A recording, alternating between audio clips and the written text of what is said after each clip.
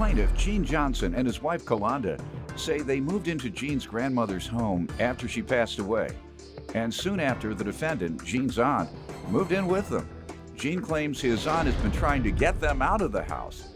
And she not only called the police on them 23 times in 1 month, but she also falsely accused them of poisoning her. So they're suing. Defendant Lisa Johnson insists Kalonda was poisoning her by putting toilet water in her food. And as a result, she was in the hospital for 2 weeks. Lisa's countersuing for defamation and emotional distress. Start with you all. Okay. Your Honor, I've just recently moved back to California. I've been living in Texas for the past 16 years. And my grandmother had passed away and left the family home. Well, I was living in the home and got a call from another aunt of mine asking me if my aunt over here can, come cohabitate with us. Well, what I didn't know was there was an issue with her and my mother over the house. So when my mother died, she moved in and systematically proceeded to start trying to push us out of the home because she wanted to be the sole occupant of the house. So in the process of doing that, she constantly called the police on me 23 times in one month. Calling the police, giving false statements, saying people are doing things to her.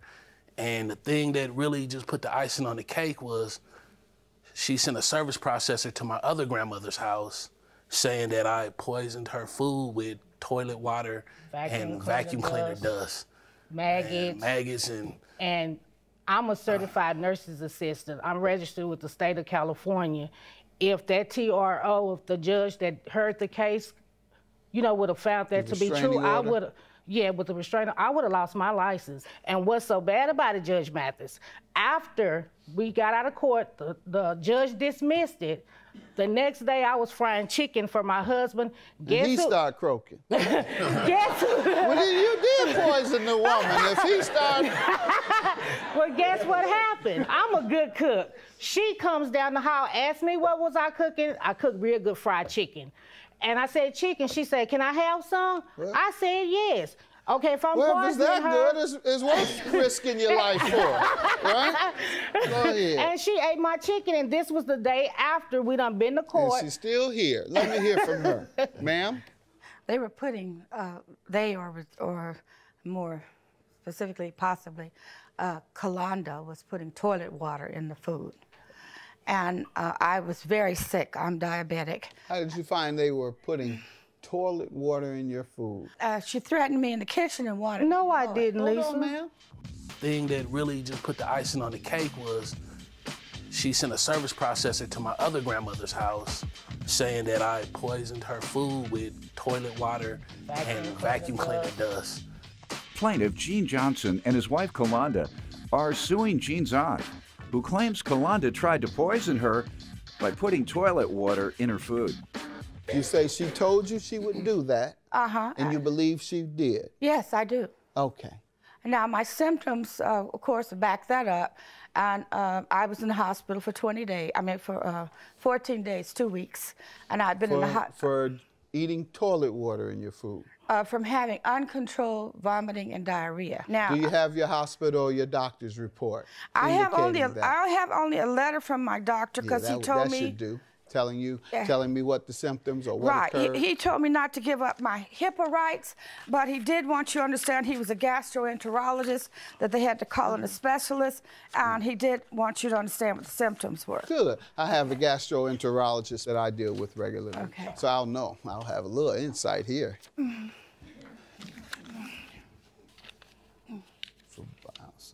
All right. You have a chronic condition like Crohn's syndrome and those type of things because that's the medicine he prescribed. I don't have a diagnosis of a chronic. I understand. Let's move past that. You don't have proof that toilet water kept you in the hospital 14 days. We're not dealing with this medical issue about you thinking or alleging you were poisoned. Who did she tell that to? Well, she told because depending on who she told, that is slander. She went to my sister's job and told my sister, my brother. I have a statement from my sister. She told anybody who would listen. Did it affect your reputation? Your Honor, before that happened, me and my cousins and family was going out having a good time. When she sent the service processor to my other grandmother's house, my aunt got the paper. It spread it around the family like wildfire. The poison part. Is that in the service process? And what happened was now, all of a sudden, now remember, I've been in Texas for the past 16 years. So the family really don't know me, like, you know, seeing me every day. So when they heard that, they scared you to tamper with their food. You know, no more family. Say, here comes Mr. Poison. Don't let him in. Not while we're eating. But Your Honor, it's worse than that because now I got a baby sister that won't even answer none of my calls.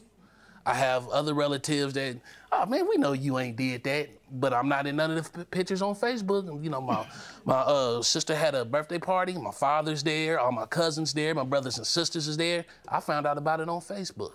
Now, you know how hurtful that is? And then the embarrassment or the shame of having to stand up in the courtroom with people who don't even know me and hear her say, they were poisoning my food. So now you got all these people looking at me like, how dare you? What was the final disposition? It got dismissed. It was dismissed? Yeah. Mm-hmm. Ma'am, was it dismissed? Yes. Okay. Why do you think they dismissed it? Well, first of all, Your Honor, he's accusing me of saying that the process server told someone this and told someone that. In a legal document. Yeah, so I have a right to go. I have a right. Ma'am, no, you don't have a right to lie on a legal document. No, I was not accused of perjury. Okay, and but that judge could have done slander. that. Slander is a lie, ma'am. It's lying. Ma'am, let's move past this. Now you're trying to be an expert in the law over me. I am an expert. Now you think I am an expert witness. I understand. You think you know more than me. You're wrong. Can we move on to something else, ma'am, other than they were poisoning you? Anything the house else? is mine, and I pay the mortgage every month, and everything else that needs to be paid. I did not perjure myself at any time, so slander is always the question. I have a right to go into the courtroom. So we're going back into that. Let's get on to the 23 times, ma'am. Did you call the police on 23 times? I called the police maybe Here it is. in a particular month. Yeah. Once or twice. Okay. You say you have some. Now, how about period? How many times have you called them period? I don't know. Beyond a month. I don't know. So it could have been many, many more. I don't think so, officer. I have too many things to do. Judge. Yeah, Judge. So, police come to the house for more than one reason. Ma'am, I'm asking you a very specific question. Listen to me carefully. The number of times you have called the police on them. No, I don't remember. Okay, so it could be more than 5. Could be more than 5. Okay, because what he hands me 10, 20, 30, 40. A loose estimate, ma'am, is 40 times. Could it be that? I'm not sure, Your Honor. Okay. All right. They've lived there 3 years. Okay. And you've been there 3 years as well? Yes. All right, hand that to him. Can I say from you?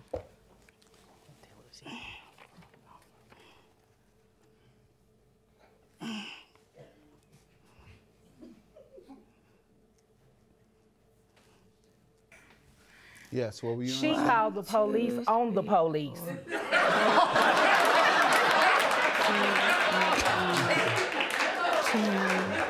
I'm glad you told me that. I'm going to leave her alone. All right. Your Honor, the police will be driving down the street and you can still see their taillights when she's on the phone calling them right back. And they turn around and come right back. I count 12, Your Honor. Yeah. 12 here for domestic violence. The other ones were suspicious circumstances. Often I'm in the house by myself. Right. I hear noise. I call the police. How did you find they were putting toilet water in your food? She threatened me in the kitchen and wanted. No, I didn't, Lisa. Hold on, ma'am. Plaintiff Gene Johnson and his wife Kalonda are suing Gene's aunt, who claims Kalonda tried to poison her by putting toilet water in her food. And your counterclaim for defamation for $5,000, how do they owe you? How do they owe me? Yes, what? A defamation? They don't own the house. Okay, I How's own. that defamation, counselor? to go out and tell people you own property you don't own, and that somebody is bothering you in your own house when it's their house and they're paying all the utilities, the rent, and everything else. Who have they told? Who have they told? Yes, ma'am. They have told neighbors. They have told the police. Do you have the names of the neighbors or any police? Yes, the name. You call the police a lot. Do you have one report where you told the police that they've lied on you? In any of those reports, they have told the police that they... Did you bring any with you? No, I didn't bring any with me. Okay. Most of your testimony has proven confusing, if not dishonest. So unless you show me some direct evidence... I can show you my deed. Yeah. Okay, didn't they just tell you they own the house? No, they said it's the grandmother's, and you all went into the house to live. No one has said who owns it. You say you do. Did you get it from the estate or something? Yeah, my grandmother, my mother left a will. Let's see it. Sir, did you know that? Yes, he was shown the will when he started. Let him finish. Did you know that? My grandmother did leave a will, but... Did you know that she had the deed to the property? Did you ever ask her to show you? When I moved in, no, she didn't have the deed. Lisa Johnson, you wouldn't got a mortgage, so she couldn't have gotten a mortgage without a deed. All right.